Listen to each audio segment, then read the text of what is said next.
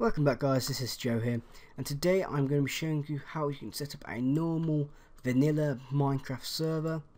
So yeah, let's get started. So first of all, discounts for all versions of Minecraft, so it can go all the way up to previous version. Version is now 1.7.9. So yeah, so you want to click on whatever internet engine you've got, like Google, you know, stuff like that. But anyway, you want to come down here, just get rid of that. And we'll go www.minecraft.net and click that, and it will bring you to this page here. So yeah, there's some information here, the Twitter and all that.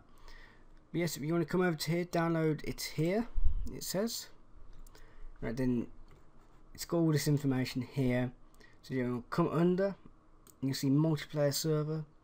Click on the Minecraft_server.179. There's dots in the middle. .exe. So yeah, this version can be different in the future. So yeah, let's get started. So we want to click on that. Let it load up.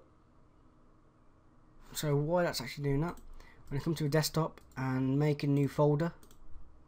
I'm going to call it Minecraft server. Open it up. So yeah, just let this download. See, while this is downloading, got some little channel messages and all that. I think this is what day is it today? Thursday. Yep, Thursday. Yep. On Monday we are starting our examinations at school, me and Ad, so video is going to go right down. And no, I haven't been putting out a lot of videos. I'm just getting rid of that number one.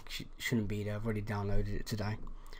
So yeah, we've had a lot of exams in it, stuff like that. But it'll all soon be over, and we'll be getting back to videos. So yeah, once you've put it in a folder like this, all you gotta do is double click it. Then you want to just run. It's okay. It's nothing viruses. Then this pops up. As you see here, it's been generated. So yeah, so now we want to open Minecraft. Open it up. Play.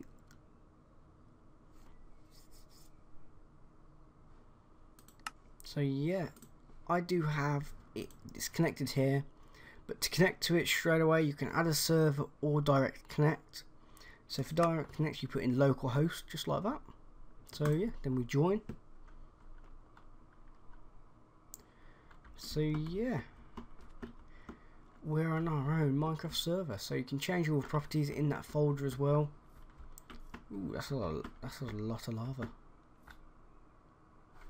So yeah, I hope you enjoyed that, and I will see you later. Please subscribe, please like this video, and please leave a comment if you would like. Anyway, I'll see you later. Bye.